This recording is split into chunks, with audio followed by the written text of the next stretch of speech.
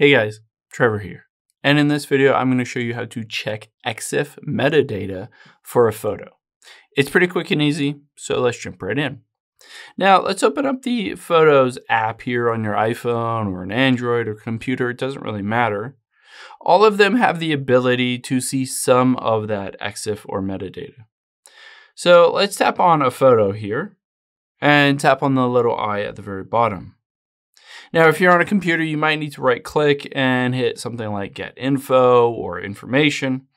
You can see a bunch of different things on here, when it was taken, the exact date and time, the dimensions, the size, the number of megapixels.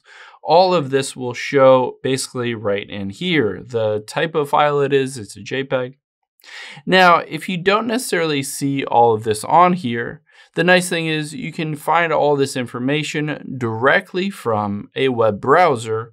So just open up a web browser and type in Exif Data Viewer.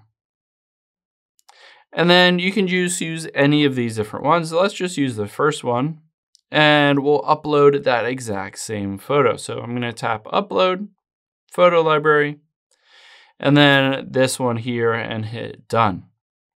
The nice thing is it will pull together all of that information. You can see the image metadata, the name, the file size, file type, the image size in the dimensions of pixels, the date it was created, what it was taken on, and then of course at the very bottom, the location, if there was a location tagged with this specific photo.